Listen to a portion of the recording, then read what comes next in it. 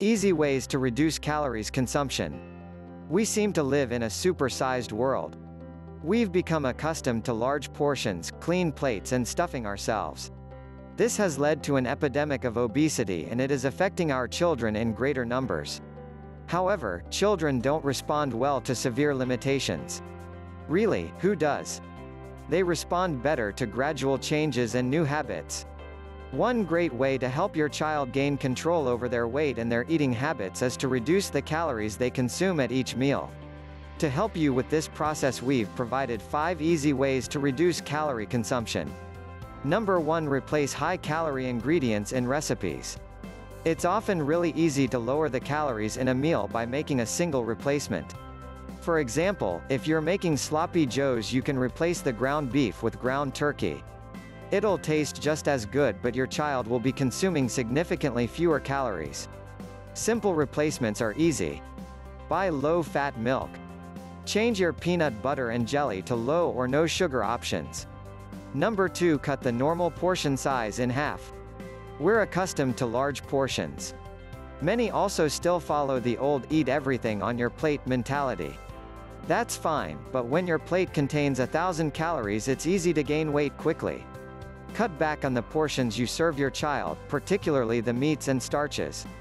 For example, perhaps you're serving chicken, mashed potatoes and green beans.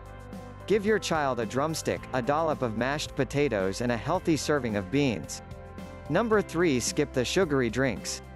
One of the biggest contributors to calories are in the things we drink. Children consume chocolate milk, soda and juice at an alarming rate.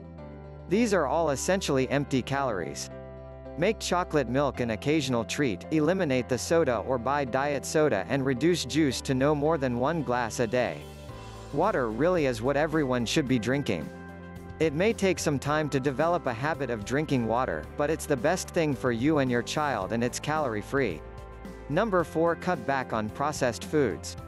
Processed foods, foods that come in boxes, cans and bags, generally contains more calories, chemicals and fat. Natural food, food that is grown or raised, is generally much better for all of us. When you cut back on the processed foods your child eats, you're helping them cut back on calories, sugar, and fat.